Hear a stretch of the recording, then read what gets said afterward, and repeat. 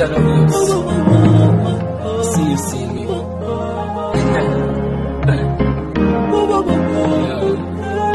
So I'm for now, you know.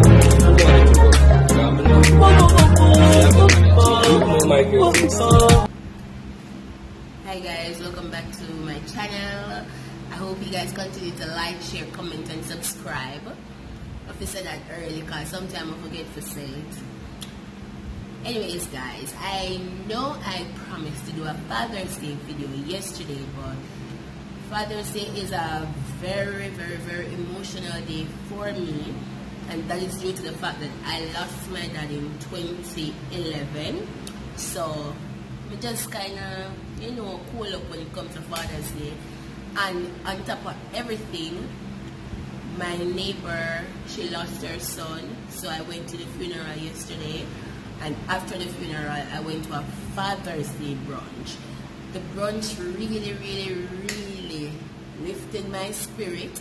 I must thank my neighbor also for inviting me, and I thank myself for taking the time out for go, because who know me know say my heart for convince.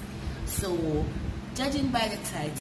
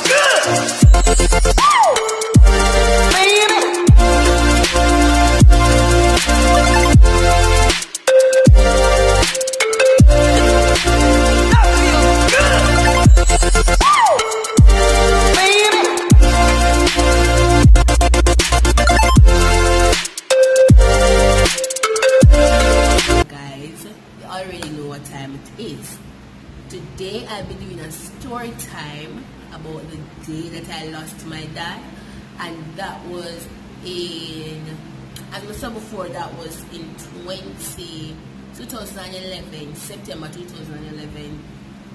Alright, so if you know me from them a long time, you know someone love my father. Like, my father was my favorite human being. No disrespect, mommy, but let me tell you why he was my favorite human being. Him listen, as much as when he tell the pregnancy story and in the ear, or him tell mommy about if she's sitting, if she's sitting down, she must hold on, and if she's standing up, she must sit down. I'll put the link in the description for that video, so if you haven't seen it, you can see. But apart from all of that, I understand why he did that while I'm pregnant, because he was disappointing. As a parent, I can safely say I know what disappointment feels like from your child. So he was the one out of the two of them, out of him and mama, can talk to him, listen. Probably because he did live overseas, him kind of always, you know, him always to the chill side. But my dad was a great dad. No one, no. School fee for pay, him dead. Anything, him dead. Could I afford like more? I spoke with my dad every day. When I'm touching on my teenage years, I talk to my father every day because he was such a smart man. Like anything I ask daddy, anything, him know it off the top of my head. And for that reason, my father was such a role model. Like I never ever think say I would have meet up on somebody else with the same characteristics as my father, right? So the last time I saw my dad was in February 2011. He usually travel often, so even though he live overseas, he used to live in Florida, we used to see him probably 3 or 4 times per year. Him come, him look for mommy and all of that. So he may not be here physically every given day, but if I have a homework come on help with, I can call my father. If I have a problem, I can call my father. If I want a shoes, I can call my father. Anything, could I call my father. So the last time I saw him was in February 2011. I was pregnant with Nathaniel and he never deal with me. So when you start about deal with me now, my grandfather did dead in 2011, February. So my father come at my grandfather's funeral. But then my auntie, which is my mother's sister, did say, Lodi, you kind of look weird, you look like you're sick or something, but I never pre-eat or take no. But I never think none of it, because to me, my father look normal same way, just a drinking beer, always have a red stripe.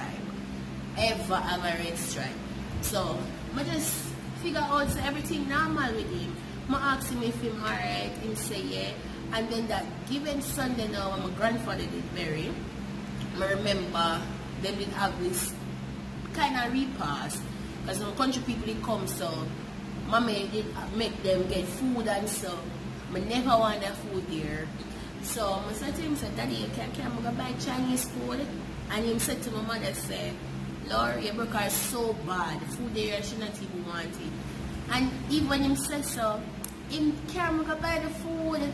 And then in 2011, I was 21. So, no, I was 21, I was still 20. So I'm sure you, even though I'm pissed off at me for having a baby, him get over it. Indeed, just have me as him look old. You know, him look a daughter. He just always there for me and stuff like that. I remember when things are go bad, my father just look at me and say, you know what, don't worry. Me take care of everything. Them look for someday. Like, he was so much to me. My father was so much to me. He wasn't a deadbeat. So you understand, sir. Me not being able to come to terms to talk about him on YouTube. Yesterday, because I would have probably a ball and him something. I try my best to just forget about it. That's why I'm glad I got a brunch. And yeah.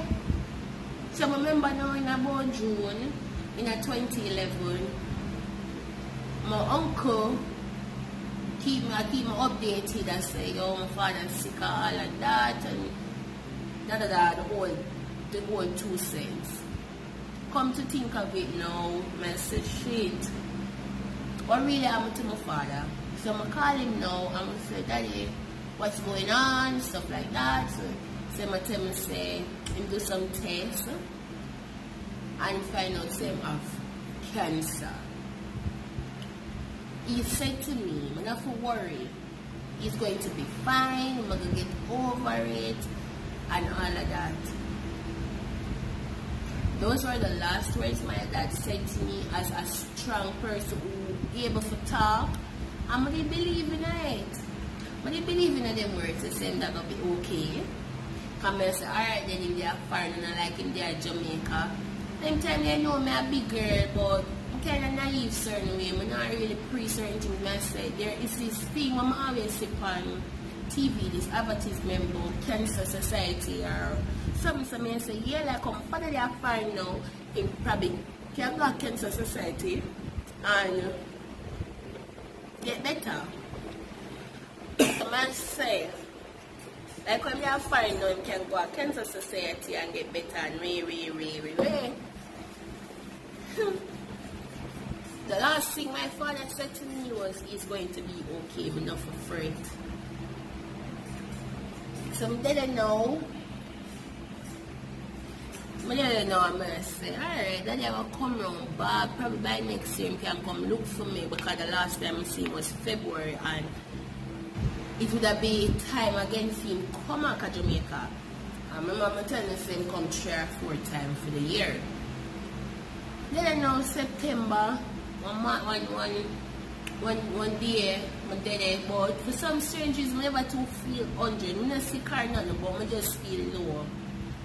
Long and short of the story now, in the night, the same auntie from my mother's side, that same father, don't look too good, call me and tell me, say, call my mother and tell my mother, say, my father passed off and whatever.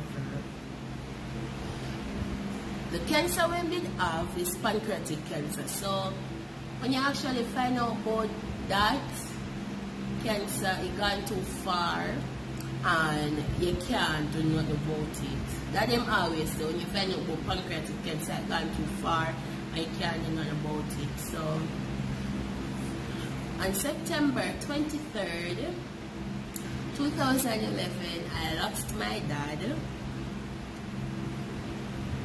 I don't know why I get emotional about it, but on that day, I lost my dad and my life has never been the same. Sometimes I feel really troubled because I have to teach my mother how. My mother is a great mother, but I have to teach her how to, you know, for adjust to certain things. The thing is, when I actually lose my father, it brings me closer to my mother, because not only to say as she alone did have left or anything, but she was the one who me feel like understand more than anybody else, because she did just was fair for the way she loved dearly. So you know why I get so emotional? This I never wanted a video yesterday, but every time I talk about my father, every time my birthday, sometimes I try to forget his birthday, sometimes I try to forget Father's Day. Like I have a couple years now, I never call nobody for Father's Day, and yeah, I know some really good father in my life. Like my cousins, them, I have some cousins, them not play with Pitney. Them take care of them Pitney.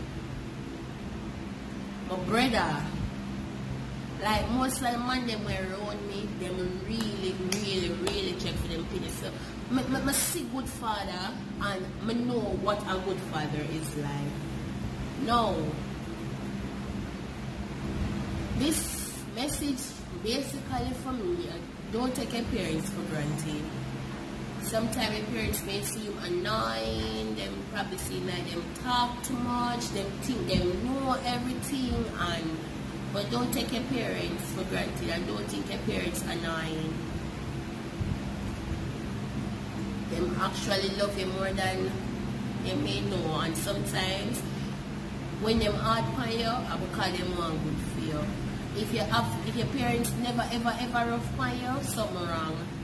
There must be a time when you did do something where your parents have to draft you. But yeah, I lost my dad on that day, 2011. My life has never been the same. Like most of the stuff I do, I always try make sure say them worthy, because mom and my father proud. I never do what I want to do, like go college directly out of school and make the most of it, because I mean I say, I never think what them want me to do. that meaning one. But now, I know me live a life where I'm proud of. I know if spirit's real anytime I say, watch my girl. Because I have so much of my personality and my character is of my dad. And but when I found out that he died a couple months after, I put on a tattoo with his name. I'm gonna show it on my back.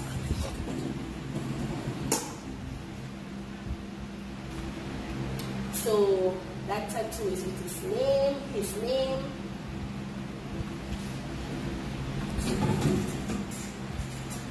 Yes. So yeah. Basically that's my story. That's the best way I can remember it about the day when I lost my dad. And I never get to go to the funeral, so I never really get much closure because I must say far in the grave, and it just never work out for me to see that last memory of my father, like sister, my father really gone. Probably someday we'll go counseling about it because I should have get better while time, I should have healed while time goes by, but most time I just avoid the subject altogether. So guys, I hope you like this video. Share this video, like, tell somebody about it.